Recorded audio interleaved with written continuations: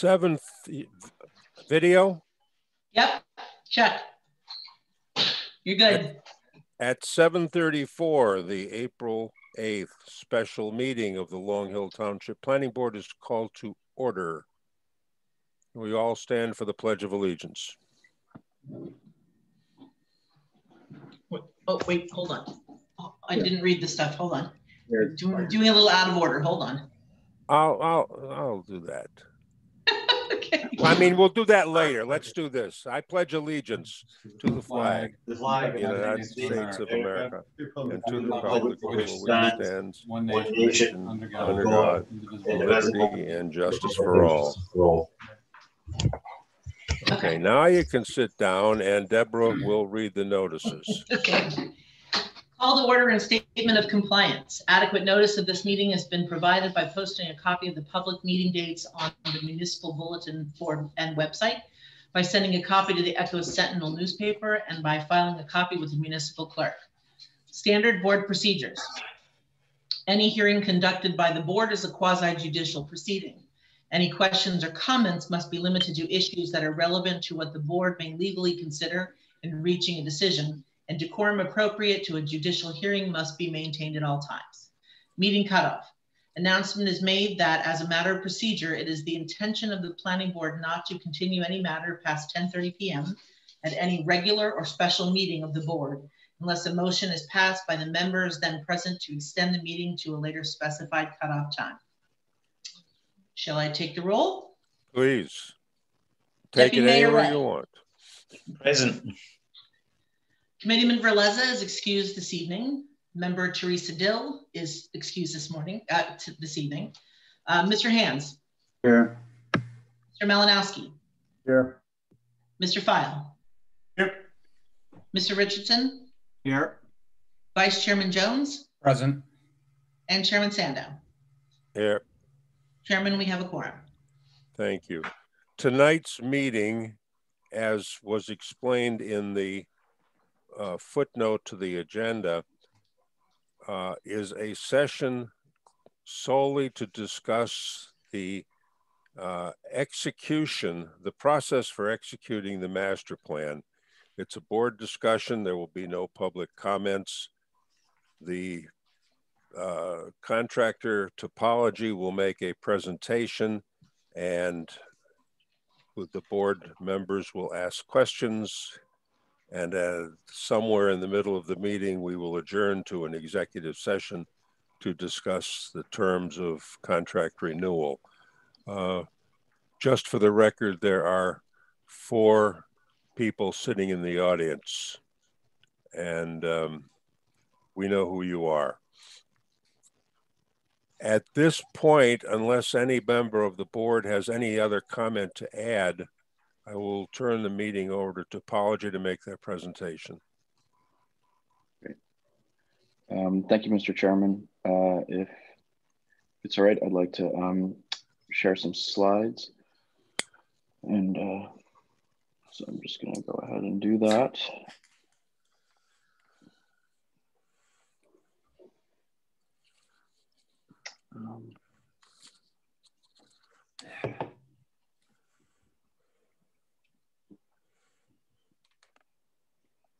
Okay, everybody can see my screen? Yes. Yes, okay, great. Well, first of all, thank you all for your time this evening. My name is Phil Abramson. I'm the founder and CEO of Topology Planning Firm. I just wanted to thank you for accommodating us. I know we had hoped to be on your regularly scheduled meeting, and I actually had a conflict, and I do, again, appreciate you making arrangements to hear us on this important matter. So I just basically what we're going to talk about is a little bit of an introduction about master plans, and I wish I had like a fast forward button on me, because I don't know what everybody knows and what everybody doesn't know. So I'm kind of going to give a little bit of a primer on master plans, and I'll rely on you all to tell me. All right, let's skip the track, Phil, and we'll move on to something more pertinent for you, and then we're going to give a little bit of update on the master plan, where it stands, and what we see as a way to move this ahead through to completion. So just a little bit about us for those, this is the first time I'm in front of you personally, and I haven't met really maybe only David in person. And this was still many years ago, but so we're a New Jersey-based planning firm. I'm a New Jersey native, Morris County native personally, and we've done master plans or reexaminations in places like Caldwell, South Orange, Morristown, and Summit. Also, my former employer, the city of Newark, and we were retained, I guess, a couple of years ago now by the Township, really to collaborate with you as the planning board to prepare this master plan. Our prior work in Long Hill, we did work on I guess at the on behalf of Morris County EDC, when there were some visioning sessions going on. That's how we sort of got to know you as a community, as a municipality, and that was sort of the genesis of the relationship. And just kind of as a perspective of like how we would approach this this type of project as planners, as professionals, that yes, we're here to facilitate. Yes, we're here as the subject matter experts in planning and comprehensive planning, land use planning, but you all are the experts in Long Hill Township, and you all are the experts in its aspirations and its concerns, and really in what it should be for the future. So we're not here to provide that type of substance. We're here to provide a framework and a strategy to help you get there based on what we know. So what is a master plan, and what is a New Jersey master plan? Just like you, the master plan, just like you as a board, the master plan is a creature of the New Jersey Municipal Land Use Law. That's the enabling statute for all land use regulation in New Jersey. And it is adopted by the planning board, not by the town council, not by the zoning board. It is purely a planning board activity. And to take some quotes, pertinent quotes from the land use law, it's a blueprint that depicts current land uses and guides decisions for both growth and conservation. It guides the use of land throughout the municipality in order to protect the health and safety and to promote general welfare. The master plan, generally speaking, serves as a tool to prioritize municipal improvements, to steer private investment, to align the various levels of government, meaning state, county, local levels, and to optimize. And I use that word precisely, ratables and more, not to maximize ratables, but to optimize them in line with kind of what the larger goals are for the municipality. So what must a master plan contain under the statute? So the mandatory elements now are a statement of objectives and a land use element. A housing element technically is optional, but a fair share plan, not under the municipal land use law, but under the Fair Housing Act, is a requirement. And recently, as in the past couple of months, the state went ahead and enacted an amendment to the MLUL that requires a resiliency plan. In municipalities like yours, where we're in the middle of a planning exercise, we are finishing the plan and resolving amongst ourselves that we will do an additional element to resolve that at a later date. But personally, I feel that it's important to complete things that you start, and that so we're not sort of going back in the communities that we're working in right now on master plans and restarting that effort to do this resiliency plan, particularly because it also relied on NJDEP guidance that has not been released yet. So that's sort of our recommendation on the matter. Optional master plan elements, and this is according to the MLUL, things like the circulation element, utilities, recreation, conservation, economic development, recycling, transfer of development right plans, public access, green buildings, educational facilities, all that sort of stuff. Municipalities are encouraged to enact these type of plans when they're appropriate, when the planning board determines that they're appropriate, and that they're enabled to do that under the MLUL. If anybody wanted to kind of dig a little deeper, we did forward the 4 pages of the MLUL that relate to the master plan to the board, and that's that's the kind of black and white aspect of the statute for anybody who wants to take the time to educate themselves. So what doesn't a master plan do? The master plan is not law, it is policy. It does not directly change any ordinances. It does not change the zoning. It might make recommendations, but only the council, the duly elected governing body, can do that. It can make specific, it does not make specific recommendations beyond general use classifications. For example, forgive me for like naming a certain brand here, but like to say retail is one thing, to say Wawa, or to say, King Supermarket versus another supermarket is something else. So we can, it doesn't get into that level of detail. It does not designate redevelopment or rehabilitation areas. Sorry for the typo, we wrote that twice. But it could recommend where the redevelopment powers would best be used. And it does not define municipal budgets. That said, a component that could follow from a master plan is what they call, under the municipal land use law, a capital improvement plan. It is not widely used, as I've experienced by many municipalities. I believe the city of Summit has gone through this process where they have a capital improvement plan that provides kind of dollars and cents to the recommendations in their master plan that could come out of this effort, but this effort has to be completed first.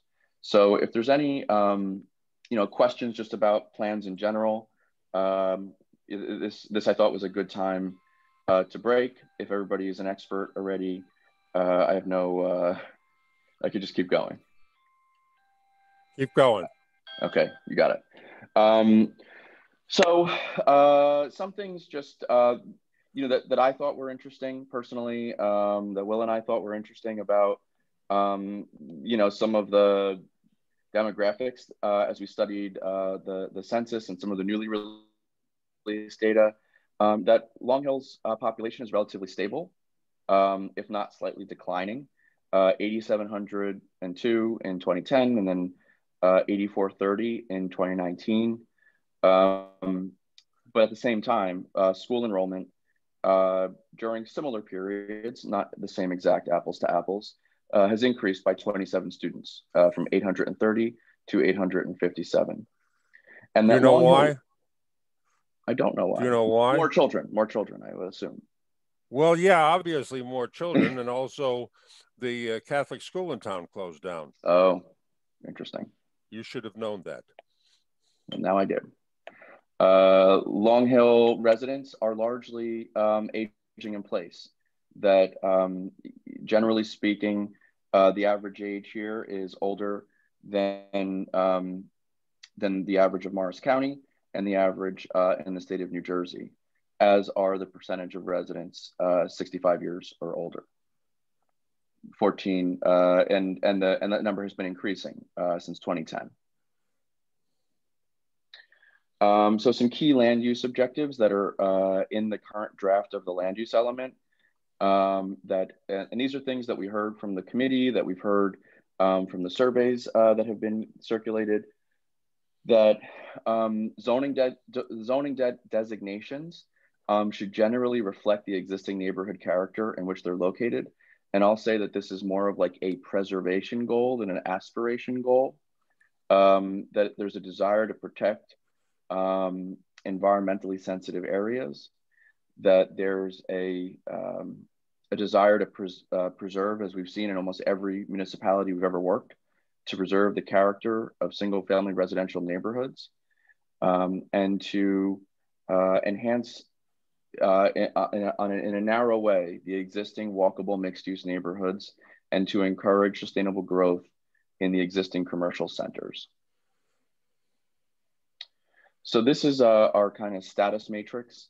As you could see here, there's a few that have not been completed to date in terms of drafting, review from the planning board, review and comment, and formatting that have not been completed. The rest really have, and we've provided you copies of those.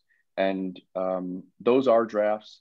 We are more than happy to work with you to receive comment, to talk about it, discuss whatever. So when I say that these things are completed, it does not by any stretch mean that you should feel like they're being imposed on you at all. They're just currently that we have a complete draft at this point. The land use element, still we need to work with you on. It's extremely important element of the plan, and that we need to collaborate with this board in order to even kind of complete our draft. We have a basic draft done, but that needs work, as does the historic preservation element. So what we would anticipate kind of in terms of next steps is to finalize and format any remaining elements, to generate additional materials. We were asked, and Will would have, you can't hear me? I can hear you, Phil. Keep going, I can hear you. Okay.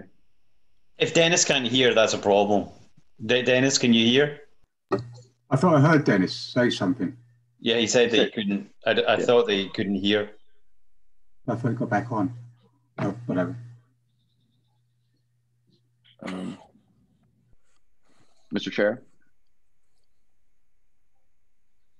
Dennis. Maybe his headphones. Oh, Can you hear us? I can hear you. Lost again. I can hear you. Can you hear me? Yes. Yeah, we can hear you, Dennis. Okay, I'm sorry. I That's all right. lost it right about the top of this slide. Okay, that's good. So as I was saying, that kind of our remaining task to continue work, to finalize and format, any of these additional elements. There was, as I understand it, some requests for us to produce some additional maps.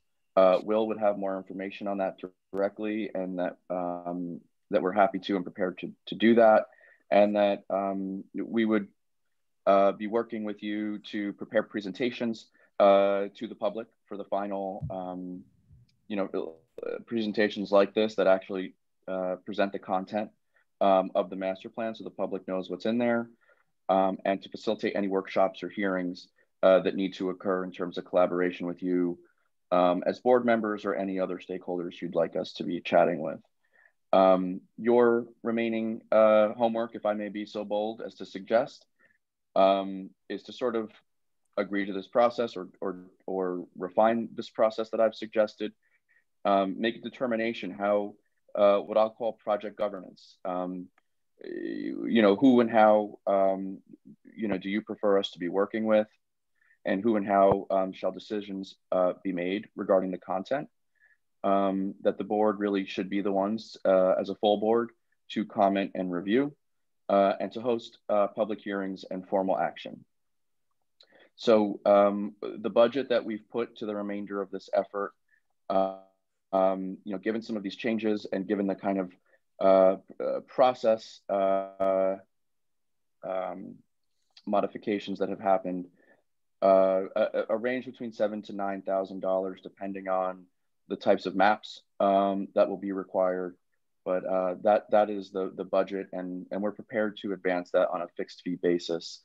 So you have certainty, and that is a fixed dollar amount that will bring you to completion on this plan. And as we've looked at it, and I'm going to show you in a minute how we would try to go about this to bring this to completion, approximately 3 months from a notice to proceed. So the next slide here kind of shows as an example timeline. We looked at the next council meeting from today, I think is on May 3rd.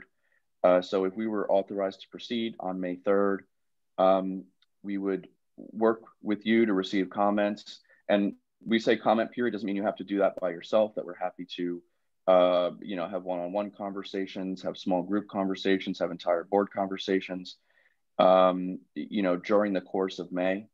And then in the end of May, in the following week, we would go back in the beginning of June, assess your feedback, revise, and review kind of finalized elements with you. In that time as well, kind of in the middle of June, we'd be working with you to finalize that land use element, and really dig into the details on that. And then between the end of May, and a lot of these things will work on parallel tracks as we begin to check the boxes. But our goal would be to work with you to get it done by July 4th, by Independence Day. So I think that that is my last slide. We have Will's information up here for any of you or any members of the public who are watching that do have questions about this and just wanted to provide a point of contact. So Will's here with me tonight. We're both happy to answer any questions you might have. And again, I do appreciate your time and appreciate the opportunity to have worked with you over these past couple of years.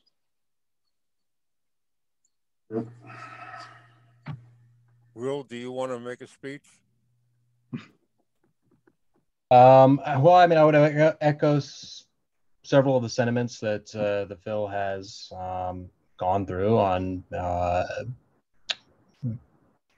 my gratitude for having been able to work with the members of this board that I have over the past year.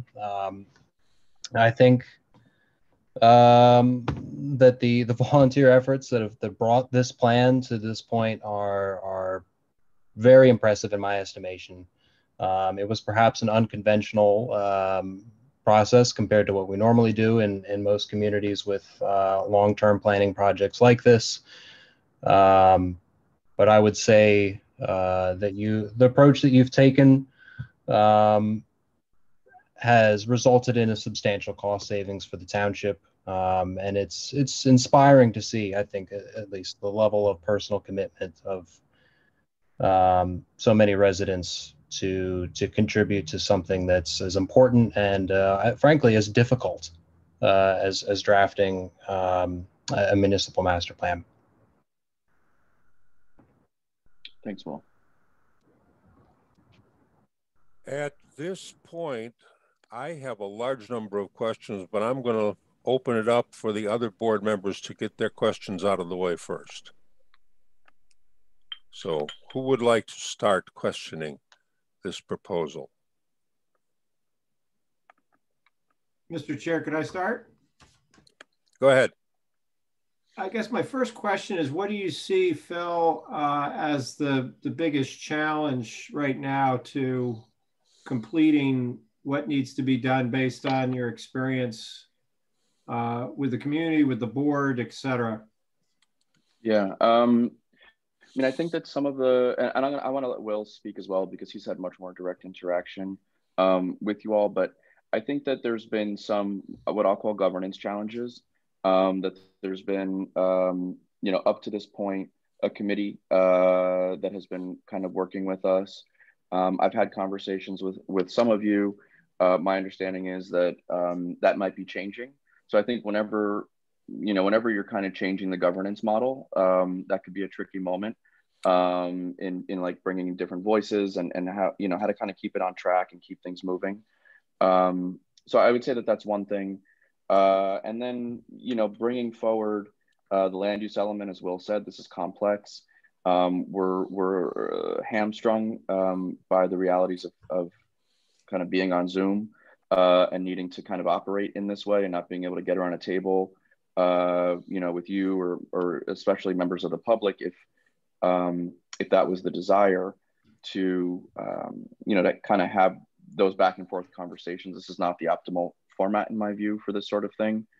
And I do think that ultimately at the end of this process, there will be public hearings.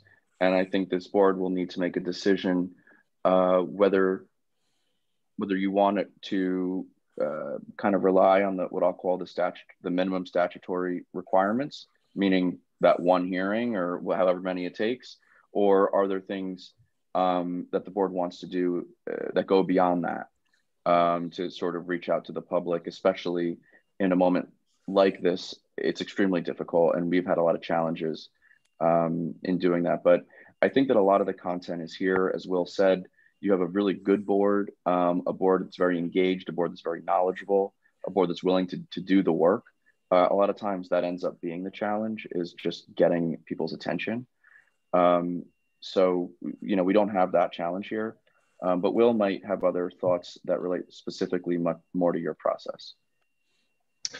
One or two. To add to that, I would say that there are going to be a number of judgment calls that you as a board will have to make as it relates to the content of the plan. We understand that there is a discrepancy or a difference of opinion on the proper approach to take to the historic preservation element between two of the groups that are active within the township. That's a judgment call that's going to have to be made by the board, as well as a few other discrete items within the land use element that are items that we could make a professional recommendation for to the best of our discretion, but are things really, I think, would be best at the discretion of the board to really give us that guiding vision as to what it is you'd like to see. Don, do you have any other questions? I do, but why don't we go around to other members? Anyone else? Mr. Chairman, if I may, what do you see? I mean, you know, we talked a little bit about the town and its character, but it was fairly it was somewhat general in the presentation. I mean, you've worked with us now for a year or so, so you know, tell us a little bit about ourselves, I guess, from what you've seen. And then the other thing is, you know, we have, you know, obviously we have our affordable housing settlement that we've entered into, and there are changes underway. A number of the hearings that we've had and will do over the course of this year. So, how do you weave that into the changes that are going to come, you know, within the community? Yeah, I'll say a couple things, then I'm going to really ask Will to really address the first point that you had asked. It seems to me, and you know, again, this is a back and forth, and correct me if I'm wrong, that the hard work or the pain on the affordable housing settlement has kind of passed. That, you know, that you've reached a settlement, that you have a plan in place, and that really our job at this point is to make sure that the land use element reflects the nature of the settlement sites, and what, you know, where they are and what kind of densities are there. You know, a conversation could be as part of the land use element, if those created any opportunities or any you know, potential detriments, these the higher density projects that you want to mitigate against, or that you want to try to capitalize upon, the land use element could explore some of those things to try to, you know, again, enhance the benefits or mitigate against some of the risks or concerns that came from those affordable sites.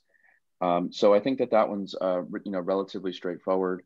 And then, you know, I think one of the other things, and this is coming more from my experience during the visioning sessions, is that there is amongst the public, at least, maybe the board is, you know, all of unity of vision, but amongst the members of the public and amongst, you know, what I'll say Hamlet to Hamlet in Long Hill, there are different views of the future.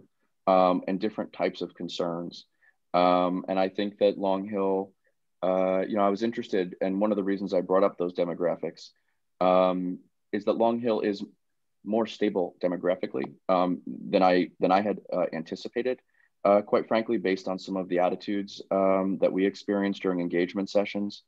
And that Long Hill, I didn't expect the ages. I thought that Long Hill's ages would be going lower, frankly, because, you know, there are concerns in almost every suburban community about the school system and the stress upon the school system.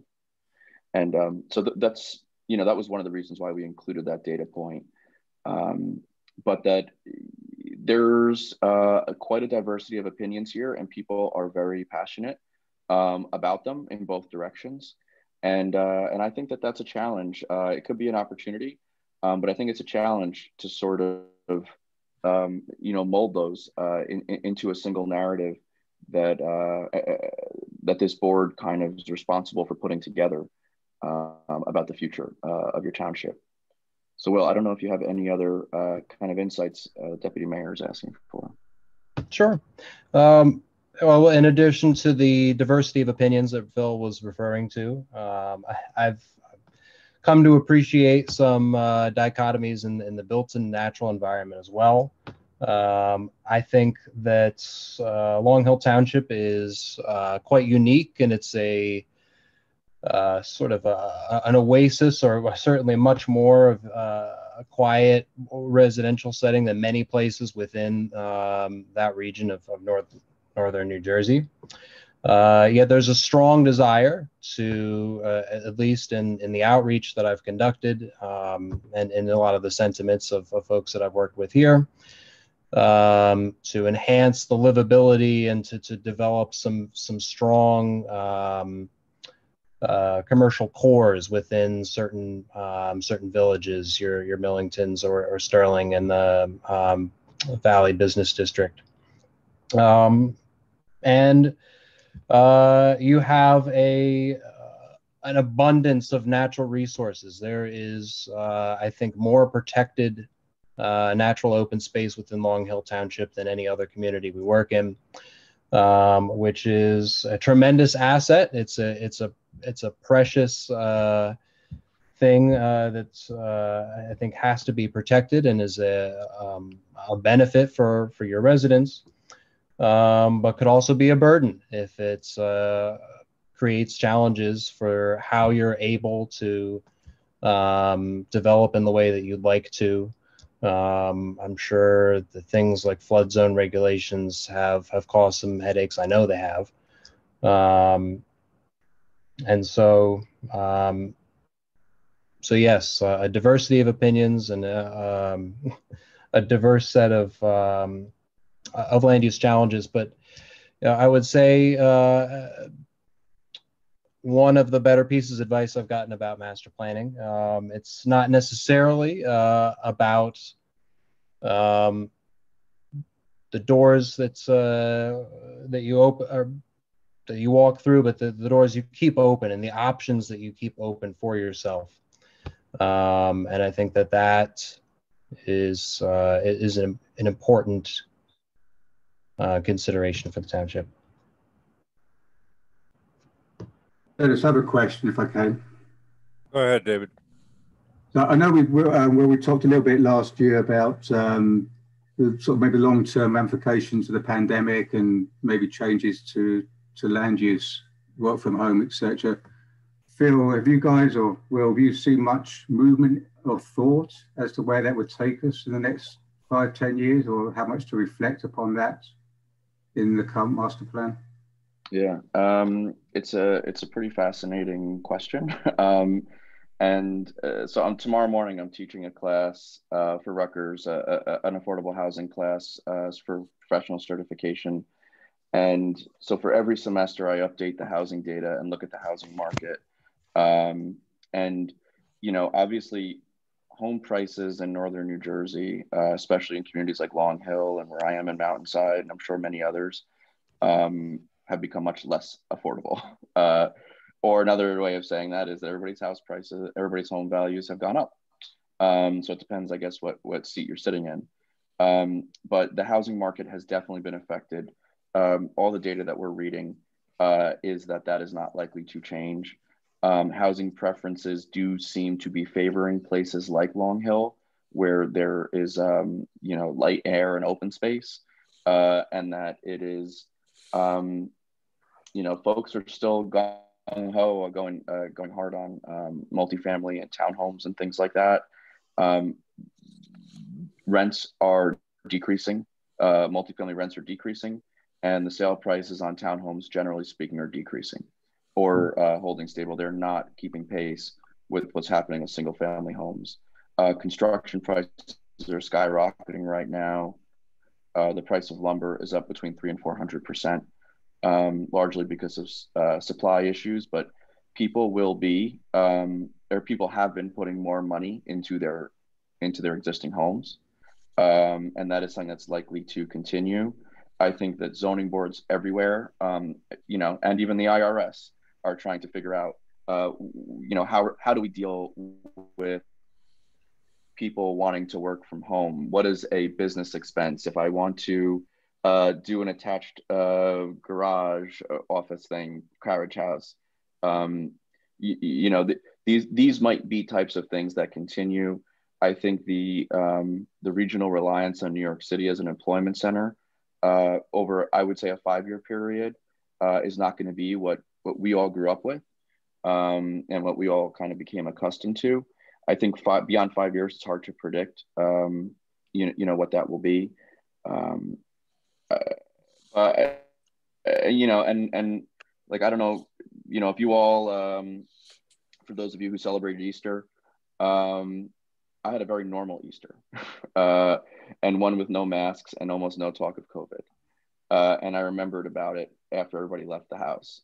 So it also did remind me, just anecdotally, of like how quickly things can kind of go back to normal, and how, you know, and they are. So it's a really interesting question. It's a really interesting topic. I think generally speaking, if there are winners and losers from this pandemic, a place like Long Hill would be probably on the winner side of the column, just in terms of property values and desirability. Not to say that like anybody is a winner in this thing. It's been a horrible experience. People have lost their lives, and I don't mean to be, you know, whatever about that, but. Thank you, Professor. It's a good question. I'd like to drag the conversation back towards the role of topology in completing this master plan. There's all kinds of wonderful lectures about the economy and about how wonderful Long Hill is. We're here to talk about the continuation of the topology contract to finish. So are there any more questions that focus on that? Mr. Jones. Thank you, Mr. Chair. Mr. Abramson, thank you very much for being here tonight. I'm just going to kind of dial back to the original contract that we had when we first started putting this master plan together. In that original contract, it was stated that you would complete the entire process. And here you are in front of us asking for additional time and some additional monies to complete the project. So I guess my first question is, what were the challenges and why we couldn't complete that in the original contract? And what faith do we have that you're going to complete it with the request that you have on the table today? Sure. Well, you know, again, hold on a second. I'd like to supplement Tom's question by saying that every time we hear from topology, it's always 3 more months. First, it was going to be July of last year. Then it was going to be the end of last year. Now, once again, we're hearing 3 more months. Thank you, Tom, for letting me focus on those words. 3 more months, and at the March, bear with me, the January 14th meeting of the planning board, Will said, quote, "So confident am I," close quote, about finishing up last July. How do we stand in terms of believing any deadline that you put on the table? Well, I'm gonna let Will speak for himself. Fair enough. So, I mean, initially, our scope was premised on a given set of elements, an understanding of how far along those were. And relatively early on, it was decided collectively that our efforts would be best used in a review and revise capacity as the process that was established at that point with the master plan committee to use their requisite knowledge of the township to generate generate content. We wanted to respect that process. And I think there was definite value to it, as I mentioned before, in terms of cost savings and getting the local knowledge I think the plan really needed. But it sacrificed a degree of efficiency, to be sure, taking more time than it would have if we had simply drafted content on our own and presented it to the board for review. As this project evolved, the scope of the project also expanded as well. There was an additional circulation element and the recognized need for creating a introduction section to the overall plan. And finally, adjusting the anticipated outreach timeline and process to accommodate COVID-19 restrictions. And in response, we had to take more time reviewing additional work products. We had to adjust the process that we had originally set out with and take some time and staffing resources away from original scope items. Those decisions. The chairman of the master plan committee arranged, and I don't know how he did it, to have meetings every single week in a no commute. All you have to do is sit in front of your computer environment. So the master plan committee obviously was intensely involved in this. So why did that involvement prevent, I think that's what you're suggesting, topology from meeting its goals? I would say that all of those decisions were made collectively between ourselves and the master plan committee. And I think that the master plan committee, as it existed then, recognized this. And as you said, they, beyond question, did their absolute best to put in the sweat equity to make up for this work. Again, I think that was important. But what it did sacrifice was a degree of efficiency. In addition, again, to the need to adjust outreach plans and respond to an evolving scope. Mr. Chairman, if I may, if you could dig into a little bit into this, Will, when you say it sacrificed efficiencies, I don't really know what that means. Could you give me some concrete examples there? And then the follow-up to that is, right, is like you've worked with us for a year, you worked under, with the master plan committee, and you're dead right. The master plan committee was 7 years where we had we had many volunteers taking time out of their their lives to sit down and work with the committee. It was a very commendable effort, right? But it seems from what you're saying that it wasn't probably the way that you would want things to work in the future if you were to continue with the process. So can you give me concrete examples of what the inefficiencies were or in the process, and then tell me how, if you were to sit down with us, you don't want us to repeat that, and how you would recommend that you work with us? All right.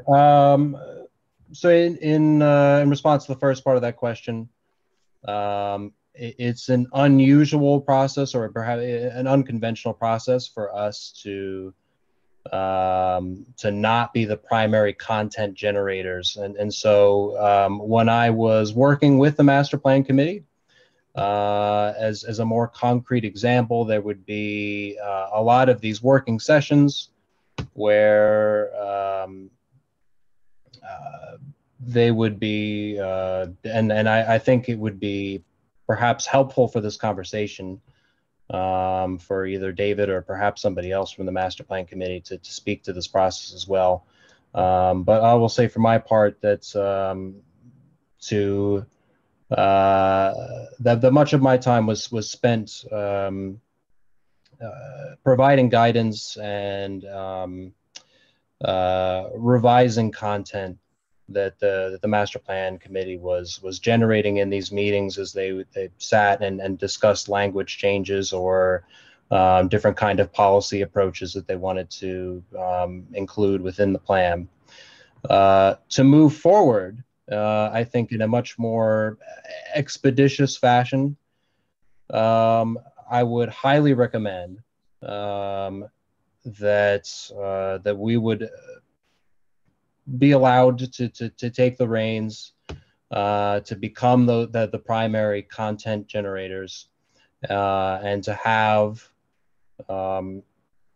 either with the board or with perhaps a subcommittee of the board, for us to bring content to review on parallel tracks as we develop additional content, as opposed to the other way around. Does that largely answer your question? Largely, yep. Okay. I'm sorry. It sounds, Mr. Kurtzenberger, that you're respectfully trying to gracefully and nicely answer that question. But at some point, you had to realize that you were not going to meet the deliverable of the contract. So at what point, or Mr. Abramson, at what point did you know that you weren't going to be able to meet that contract, the delivery? Because the ask was to complete the master plan. So if there were nuances that were slowing you down, at some point you would had to have escalated that up to make somebody aware that that was not going to be met, that you'd be coming back before us to say, we need another 3 months and we need X amount of dollars to complete it. So I'm going back to my original question. I would say that that deadline or that timeline came down largely to the wire, and I would say those conversations largely took place during the month of December. Yeah, that's the 11th hour. So I'm assuming, Mr. Abramson, you were not aware that the contract was not going to be complete in its entirety.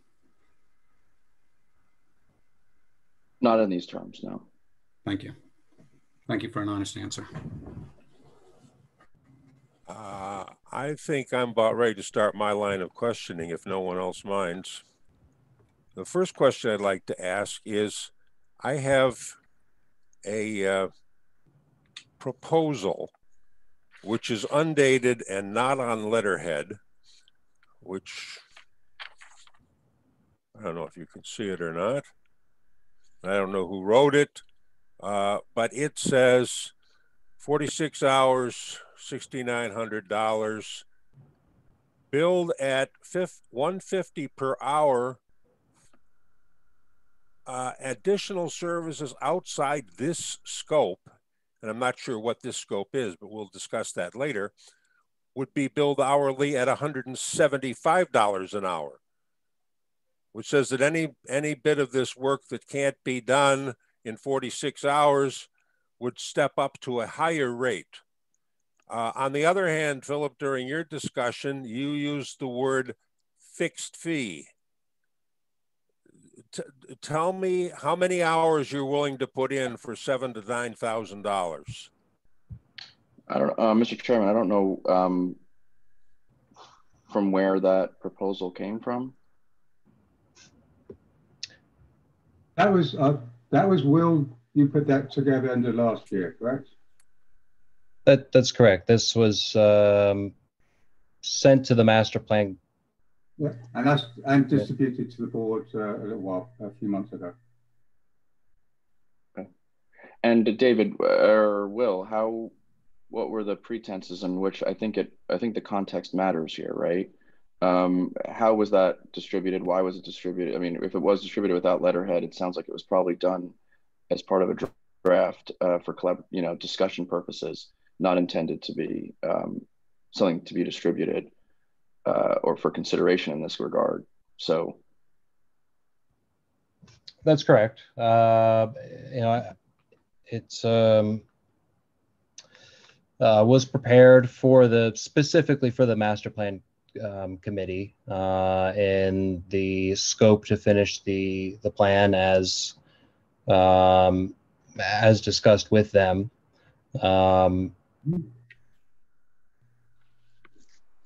For this, I recognize that we're working under a different structure, and we wanted to allow the flexibility for you all to come with perhaps some changes to that scope that you may wish to see.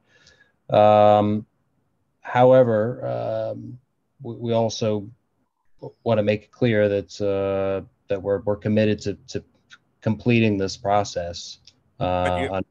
But you're saying that anything over the first 46 hours would be billed at a higher rate. Wait, hold on, Mr. Chairman. Mr. Chairman. Wait, hold on, Mr.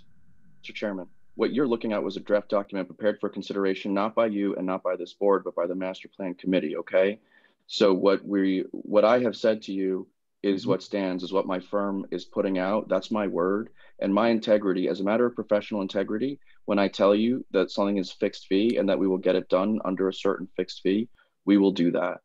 So that's what I want you to hear. How many hours do you contemplate? Well, hopefully it won't take that many, but it will take however many hours it takes. I won't accept however hopefully. many hours it takes. We will get this job done. I will not accept hopefully. I was a founding member of the Master Plan Committee back in 2014, and I nursed the land use element along for 3 years until I left the committee for better things. And I have gone through the most recent version that I can find of every element, and I come up with an estimate of around 300 hours work left to do. Is that, would you contemplate stepping up to 300 hours for $9,000? I would not. And, you know, perhaps what we need to understand from you is to make sure that we're aligned in terms of expectations then, because we may have been approaching this with a kind of completing the drafts that are pending. But if 300 hours of effort is, you know, in your opinion, is what is required, then I think that we need to have a conversation about the scope of work. There are a lot of missing pieces in the elements that you did not list as ripe for improvement. For example, you still talk about the town improving its sewer system and listing a number of items that are required to improve the sewer system. In fact, we sold the sewer system to a commercial vendor last summer, and under contract, he is obligated to make all those improvements. And so the master plan that goes into great length about how important these improvements are, that's all ancient history at this point. That utilities element has to be reworked, and it's not even on your list. That's an example. There's probably 10, 12 hours worth of work just getting those improvements done right in the utilities element. Each element has frailties like that we could go into. The circulation element talks about completing Delaware Avenue. That'll be done within the next 2 months by the planning board. That'll be ancient history by the time this plan is finished. I'm troubled by the amount of ancient history that is recorded in these elements as if they were part of a plan for the future. And that's where the hours come from, is to do a total scrub of old writings and bring them up to date. So my understanding. Yes, I agree that the township members have to give you that input, but it's not going to be a trivial amount of hours that you're going to want to take to incorporate all that. I'm sorry. Go ahead, Philip. Thank you, Mr. Chair. So I think that, you know, a couple things, and again, I'm coming in from behind, but I hope that, you know, the board can like accept the fact that I'm coming here personally. I'm stepping up here personally. You know, as the founder of this firm, I would not want this relationship or this project to end on these terms. So I'm committed to seeing this through as a matter of my professional integrity. I know I'm going to get there. Hold on. So the scope of work that we were under contract for did not include, a drafting of a new utilities element, as I understand it. It did not include the drafting of a new circulation element. If there are things that should be looked at in that regard, then we would be happy to work with you on those. What I'm talking about here is my understanding of the amount of time that it would be required, of my understanding of the scope that was contracted for, and that some of these things that you're talking about are outside of that scope. Did the 15-page contract that was signed in September of 2019 talk about a turnkey master plan, or did it list certain excluded elements? Tom, you've read the contract recently. Do you have an answer to that? Okay. Philip, were there certain excluded? I don't want to have to pull it up right now, but I don't recall that there were excluded elements. I think it was a turnkey proposal for a complete master plan. Well, do you have any knowledge of this? No, I do not believe that the contract itself refers to specific elements. Again, when we were brought on, we were presented with a number of elements which we were asked to either update or create. And the elements that were included within our presentation earlier were those elements. And Let me serves say, for our scope. I'll say a few words. David, you have the floor. Go ahead. Firstly, I'm not sure if I agree with the 300 hours, Dennis. You know that. Well, you know that it's irrelevant whether you agree with it or not. I was stating my opinion. I know. I'm just saying. And Dennis, I'm talking. And the utility element we said needs a reflection. The housing element may need a reflection, but utility element is 8 pages. This is not a big element. Right? The idea was to incorporate all these historical elements, if you will, that were done over the last couple of years, and then put them into ideally one cohesive master plan. And we talked about maybe either whether it's an introductory piece to comment on the sewer cell, which is a new piece of information, obviously from last year, or do we have to open up the element itself to incorporate that information? But again, we're only talking about a few paragraphs anyhow within the utility element. The housing element's a different story. That's again, how we handle, I'd leave that to topology to continue to think about how to handle that, where we need to open up or make a notation in the introduction that there has been the modifications to the housing element because of 1 or 2 new sites and replacement of an old site. So whether it's 300 hours or 46 hours, maybe the topology can go back and take another look through just to make sure they're comfortable as to what the actual hours are done. Again, we spent a lot of time last year, including the land use, refining a lot of that information. And I think that's in reasonably good form, historical elements, reasonably good form. Not debating there's still some work to be done. Whether, again, I don't know how to debate whether it's 50 hours or 300, but I don't know if I don't even think it's in between personally, but that's a topology to maybe reflect. My next question for Mr. Abramson and Mr. Kurtzberger is the question of the invisible hand. There is an invisible hand in this process. Her name is Greer. I don't know whether Greer is a part of this team, is the leader of this team, or is the anchor of this team. But in the 10 meetings that I sat in late last year of the Master Plan Committee dealing with land use, Greer was at 3 of those 10. At the meeting she was not at, Will said, we'll have to take this back to Greer. At the 3 meetings she was at, she left early 2 of them. I don't know whether Greer has a role here, and if she does, why she isn't available and actually participating.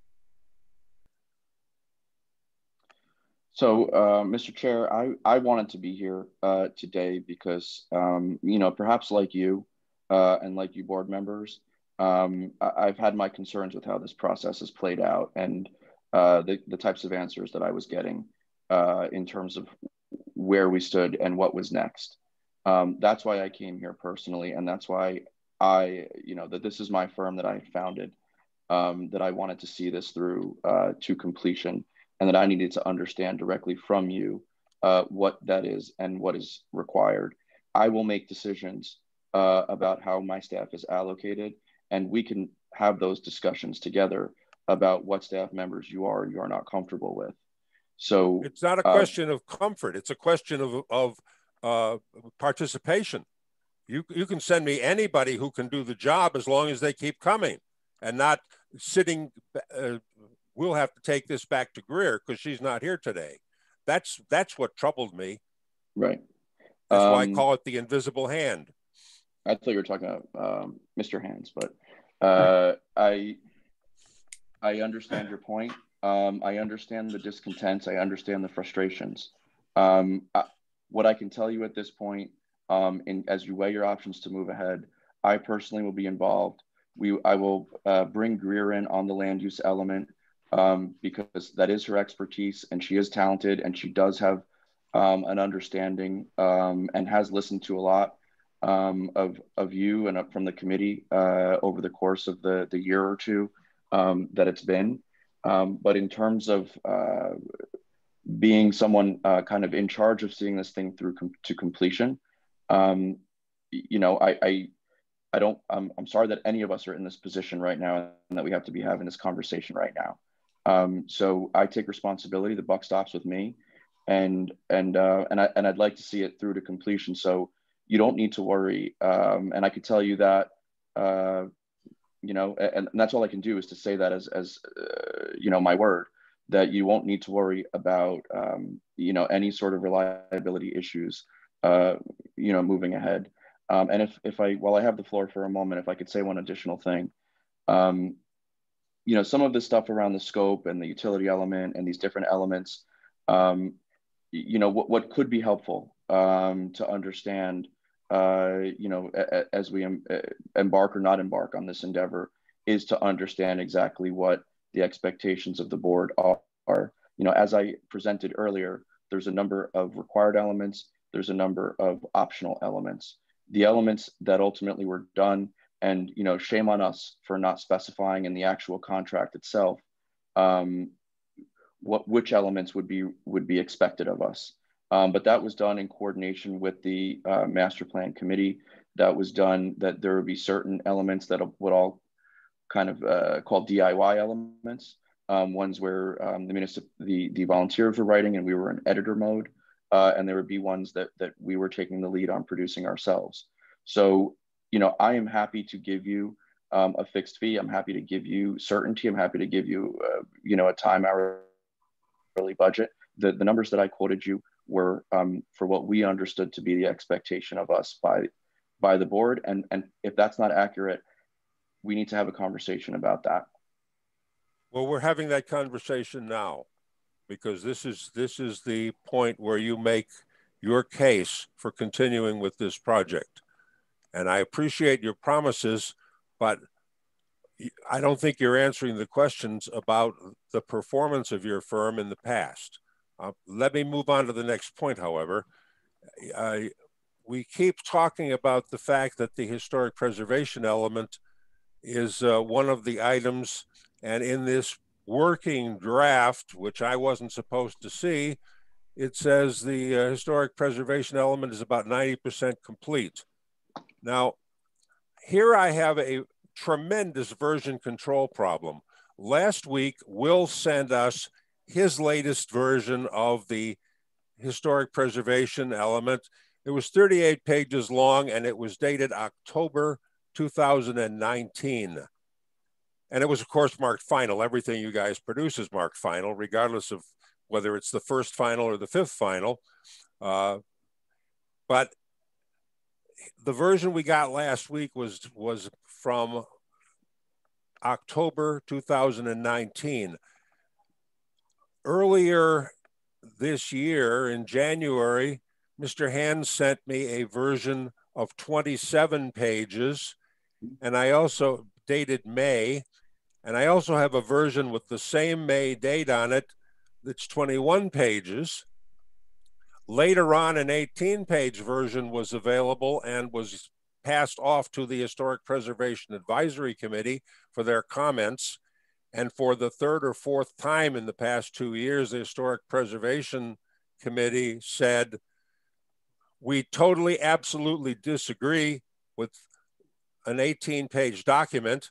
And 2 years ago, we gave you a 3-page document, which we think covers everything that has to be said about historic preservation.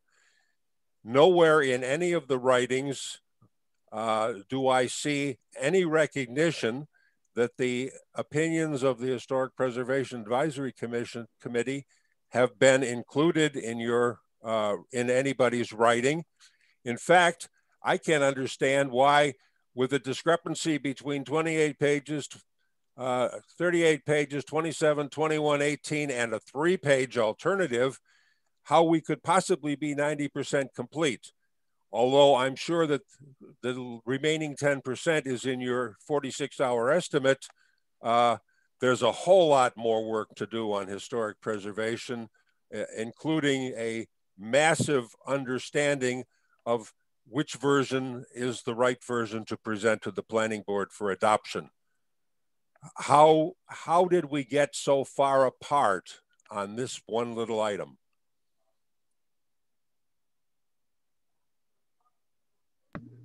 Let me add, if I might. Will, no, David, please. I'd like to hear. This is Topology's turn to answer. I disagree. I'd like to hear from Mr. Hands, who was the chairman of the committee at the time. This was committee activity. David, please. I don't mind. I'll defer to Mr. Files' request. Go ahead, David. All right. Will, I'm just going to follow up on what you said about Will. Well, as far as I'm concerned, just so we're clear, I sent out the last state of the historical preservation element to the board back in whatever date it was. Hang on a second. It was in May. No, it wasn't. Well, it was dated May, but you sent it in early January. No, it wasn't. I sent it on March the 12th, the elements, and it's 20 pages. Right? That is the one, and incorporates discussions with HPAC plus Historical Society. And there's areas for, on the recommendations, we've got to go through it. That's why it's not complete in my mind. And Dennis, I'm not sure why you think you weren't supposed to see something at 95%. I don't know where that came from. So Will, can you just really a question to Will? I didn't look at the documents that you forwarded out because as far as I'm aware, this version dated 5/28/20 and the one I sent out to the board in March, in my estimation, is the most current version. Is that what you had, Will, or you had something else that you sent out? So the latest draft that I have for the historic preservation element was completed back in June of last year. I would have to take a closer look, David, at what you had sent out. And just kind of a higher level timeline of what we went through with both the committee and HPAC. To our understanding, and from what had been communicated back to us by the Master Plan Committee, the content was considered generally complete, and that version was updated and last circulated on June the 1st. Yeah. Did you see the HPAC response in October to the draft, which literally tore it apart and said, we don't need all this, we can't support all this? Did you see that, and did you factor it into your 90% estimate? So we did receive HPAC's critique and their proposed alternative element. And at that point, again, it was conveyed to us by the committee that that alternative element wasn't in line with the master plan committee's goals or the intent of what they hope to see in the master plan. But as I said earlier, I think that is one of the most important judgment calls answering now to the planning board as a whole that would need to be made. And Mr. if I might, Malinowski, I'd like to hear from Tom Malinowski. He was a member of that committee and he hasn't been heard. Before I just, if I might, just on the version. The version one I had was September last year, and I'm just going to read my note to the planning board in my email of March the 12th of this year. I state, historic preservation element draft not being presented to the planning board and waiting review of the comments from HPAC. We're able to opine on recommendations per ordinance and charter. So yes, we've got the HPAC's latest versions working with, but we haven't reviewed those in committee to that point. So that's, as far as I'm aware, where we should have left off. Okay, you have not reviewed those comments in the committee. So what number would you assign instead of 90%? Because I don't think I think, what can I tell you? We spent a lot of time on introduction work. And I think the recommendations are largely in line with what HPAC has said as well, to a large part. Right? Things like resources and what have you. I haven't looked at it in a while. So yes, I stand behind 95%. Tom Malinowski, would you like to comment on this? Mr. Chairman, just to go back and refresh everybody on the HPAC. I believe it was in March last year. I don't have the dates in front of me. I don't remember exactly when it was. Greer and I attended a meeting at the old schoolhouse with HPAC. And Greer wanted to get a feel for what they thought and to present them to what she thought had to be included in the historical preservation element in the master plan. Right from the start, there was kind of a disagreement as to which version we should go with, and HPAC presented us their 3-page document that they said this is all that has to be included. And you know, Greer acted professionally, tried to tell them, well, we need to include the list of historic properties, the list of historic districts, anything that should be included in there. And we even got down to debates whether, you know, pictures or no pictures should be in there, which may change the amount of pages in the versions of the documents you have, because some may contain pictures and some may not. Then I believe we kind of tabled that, and we were waiting for HPAC to respond after Greer had sent them request for information and how we can resolve it, to try to take the 2 documents and get one working document that everybody would agree with.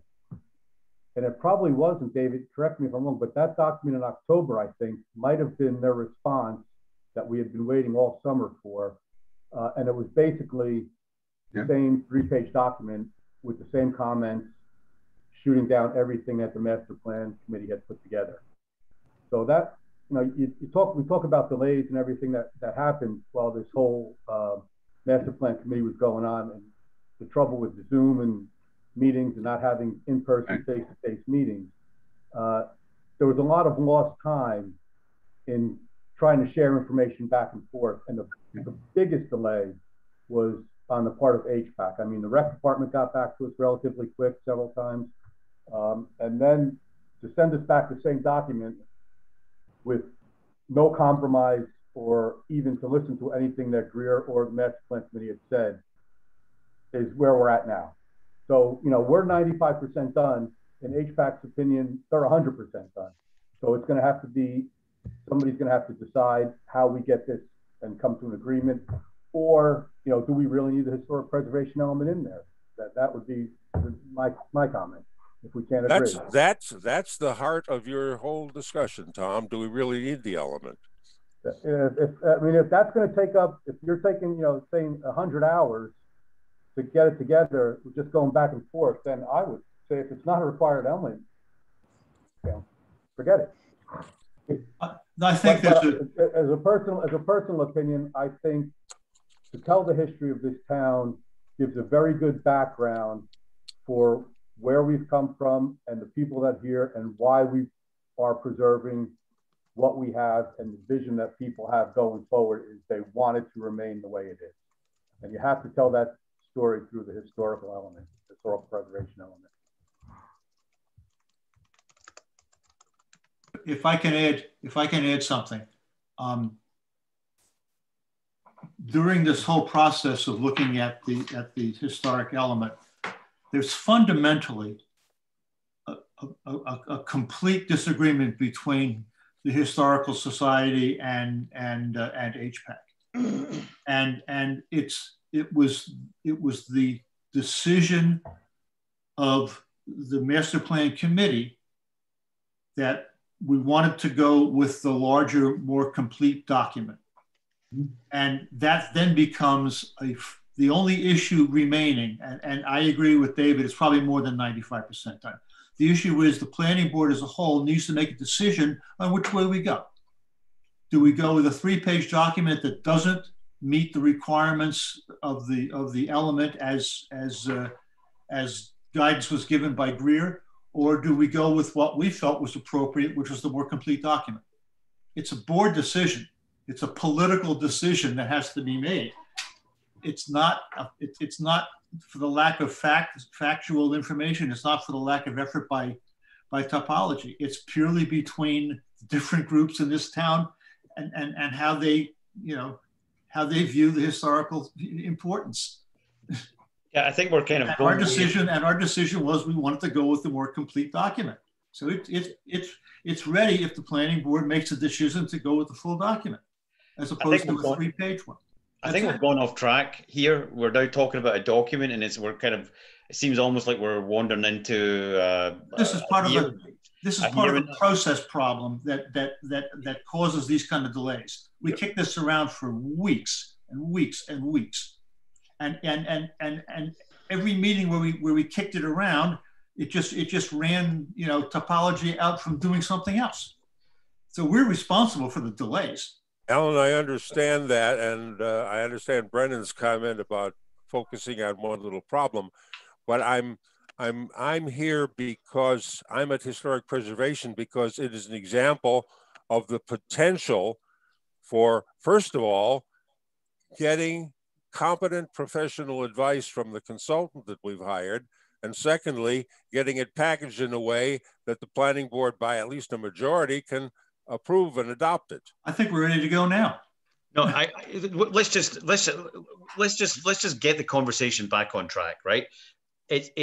We've gone way off track, and I think we're now bringing in committees and blaming people for delays and all the rest of it. It should never ever have gone in that direction, and I'm just, I can't believe that here we are pointing the finger at other committees and groups within this town, whenever we as a planning board were absolutely responsible for this document and everything else. So let's bring it right back on track. First of all, now I really don't know, but I'm confused as to what the proposal is, because naively, I want a completed master plan. That's all I want. It's just pretty simple. Mm-hmm. So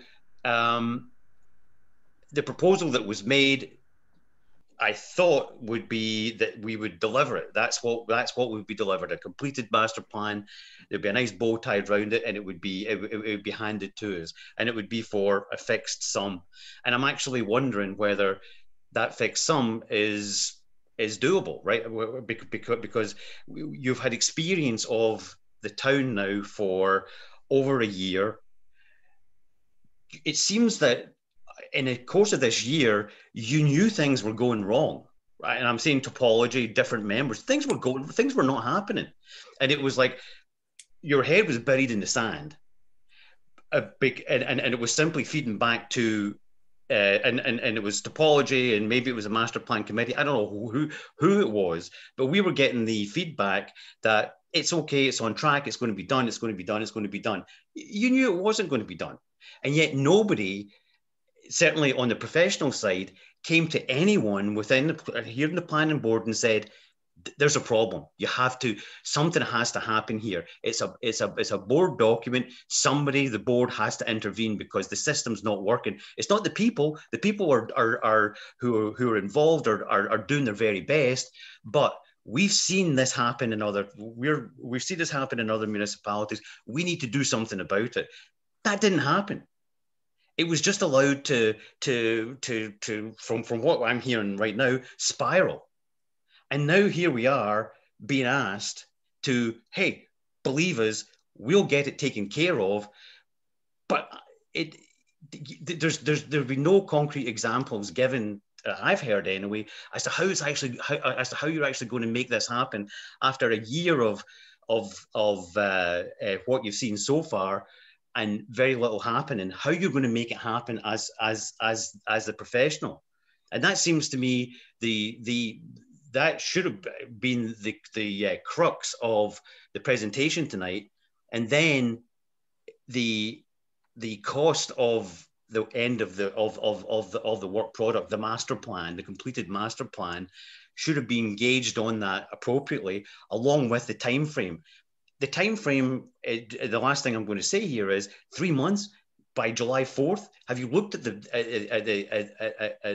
schedule of this board, our agendas, and what we're doing? We don't have the time to meet and do all of this. And by the time to have the various hearings that we need to in order to finish this by July 4th.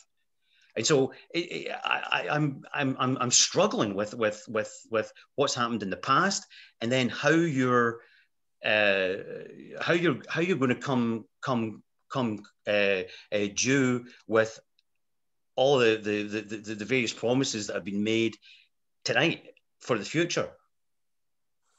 Yeah. And again, the last thing, this is the last thing, we get down to on this board pointing the finger at other people. It's disgraceful. We shouldn't be doing that at other groups. This is ours, and any problems, the buck stops with us, not pointing the finger at other people, and especially Zoom. Zoom's actually been a very good format here, and we've managed to get a lot of things done in this town using Zoom, just as in many other towns. I don't take that as an excuse. So let's maybe bring it back on track and start answering the questions I've just posed, because I came in here thinking one thing and now I'm at complete loss. Yeah, I'd like to dovetail off Deputy Mayor. Any finger pointing, we should look at the three that are coming right back at who's doing the pointing. We own it. I remember Mr. Kuzenberg sitting in front of you asking you about a plan and how we were going to get there and how confident you were in delivering that plan. And I remember saying, what is your escalation?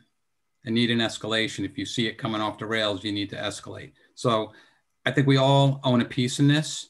It is our document. We need to deliver it. I want to know for sure, and I know Mr. Abramson has given his professional etiquette and taking ownership of it, but there's two pieces that still need to be delivered. And I believe the land use is one of the 4 pillars that are a must in the plan. And then the other is a DIY for using someone else's terminology. So how are we going to be ensured that master plan, the land use element, which is the biggest piece, is going to get delivered on time in the 3 months, on track, on budget? And here we are, special meeting Thursday, and we don't meet generally on Thursday, but here we are. And that's, and to Mayor Ray, or Deputy Mayor Ray's point, we have a full agenda right into June, right into July 4th.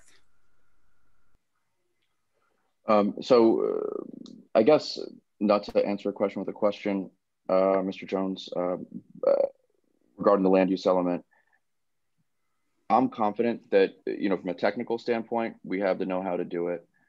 Clearly that we can work with you, I guess. So one of the questions back to you would be, how does this, we had a master plan working committee. It appears to maybe that didn't work out, right? So how would this board propose to give us input on documents? You know, would we meet like this as a full board in real time? I'm sensitive to what you and Deputy Mayor Ray have said around, you know, full agendas and workload and things like that.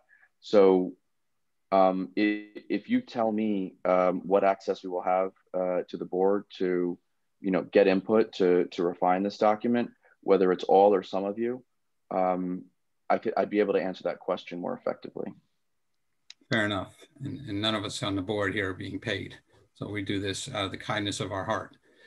I think, Mr. Chairman, we will definitely need to have somebody, when I say body, a group of people engaged with topology or whomever, if we decide to go forward with topology, to help drive this to the finish line. That's obviously true. And we need to make that decision after we decide as a board what the master plan has to look like. You know, at its very simplest, is it a cosmetic editorial work that we're lacking, or is it substance that the board members have the knowledge to fill in, or is it professional advice about such things as how to define permitted uses in each zone? What is an appropriate ratio? Is 5 per acre appropriate for the mixed use downtown business zones? We as a board have not established at what level we need the professional services. So it's 9 o'clock. I don't know if anyone has any more direct questions for topology. I think we can go back and forth continuously for the next 30 minutes to an hour, but I don't know what that's going to achieve at this point. But unless someone has direct questions, I would say, Mr. Chair, I would make a motion that we break, think about any last minute questions, come back, and then have one final opportunity to talk to topology and then move into executive session. Mr. Chairman, Philip, I just have one. Philip had his hand up.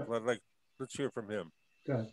No, I should have let Mr. Jones finish, but I thought that his motion was going to be to move into executive now, and I just was going to request at such a time that you do, you know, as kind of our colloquy, Mr. Sandow, we were going back and forth about like what is the scope of this plan and what are the expectations of this plan, and should it include, you know, which elements should it include, and you know, clearly we were under certain impressions about the utility element, the circulation element, that these things were not, you know, being expected of us. So I want to make sure that we all know one of the most important things here is that we understand what the finish line is, and that we have a mutual understanding of what that finish line is.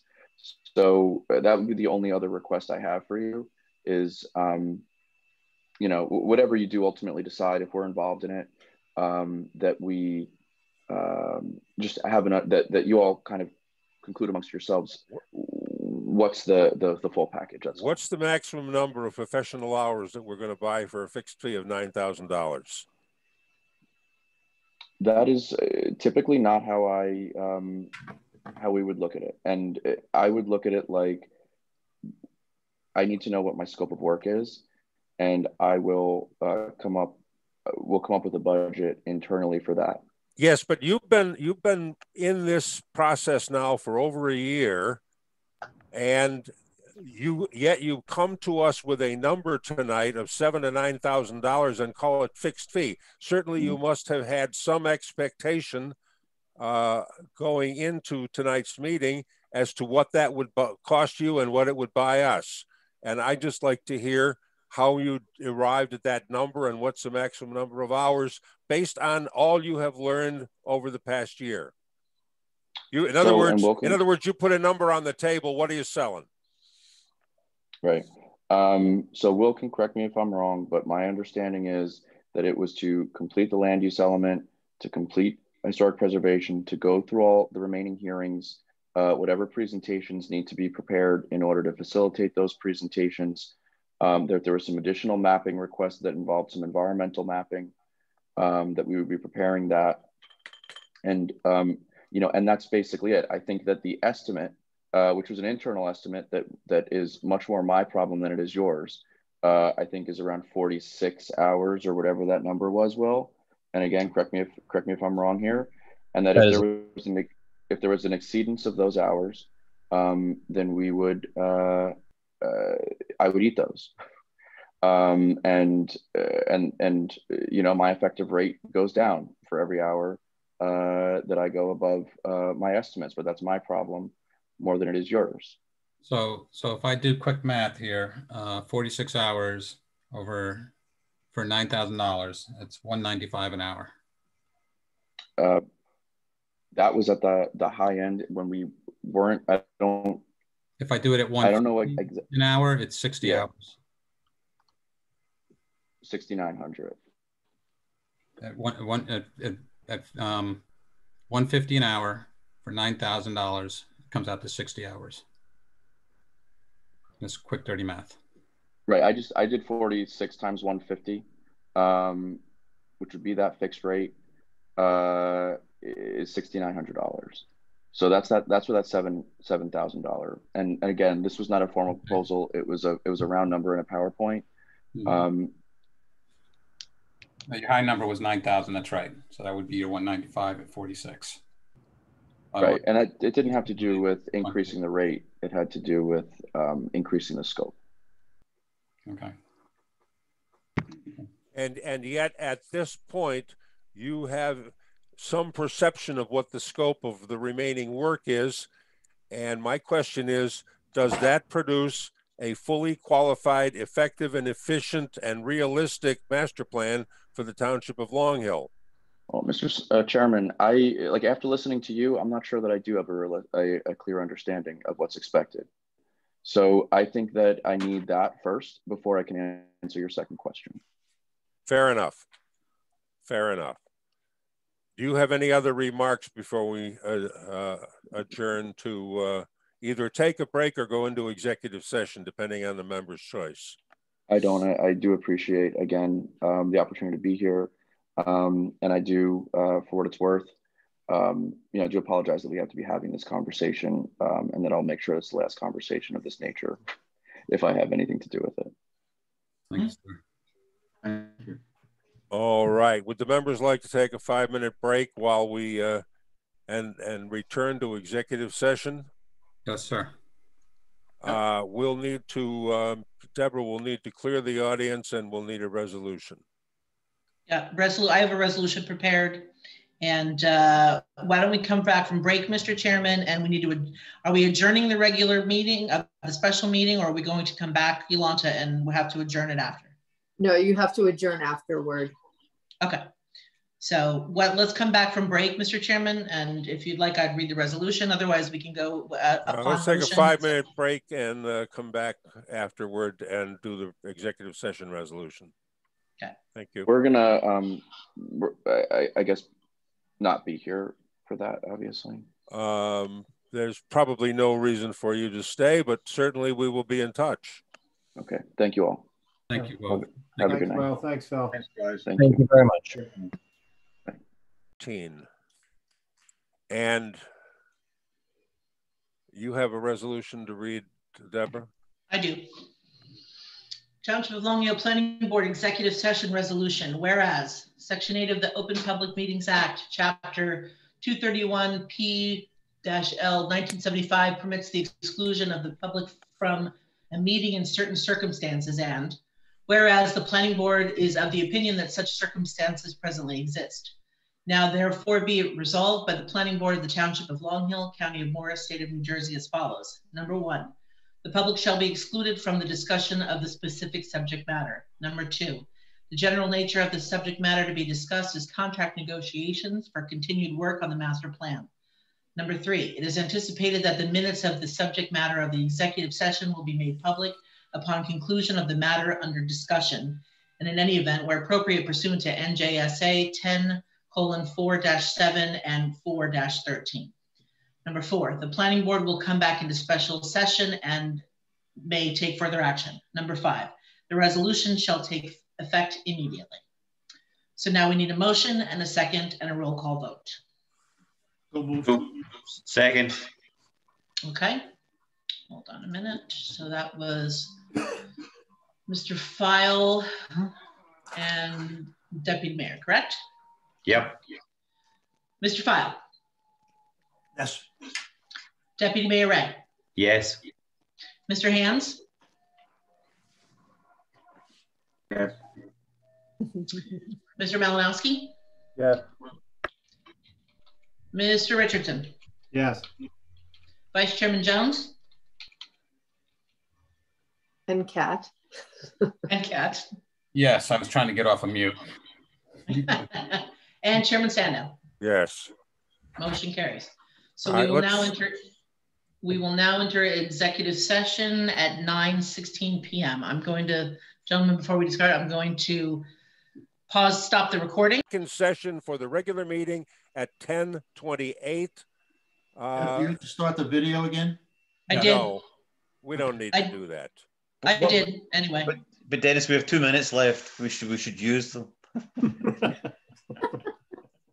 Come on, I'll only have to trim it off later. Motion to adjourn. Second. So moved. All in favor of adjourning? Aye. Aye. No. Thank you. Good Thank night. you, folks. Good night, everyone. Thanks. All right, everyone. Thanks.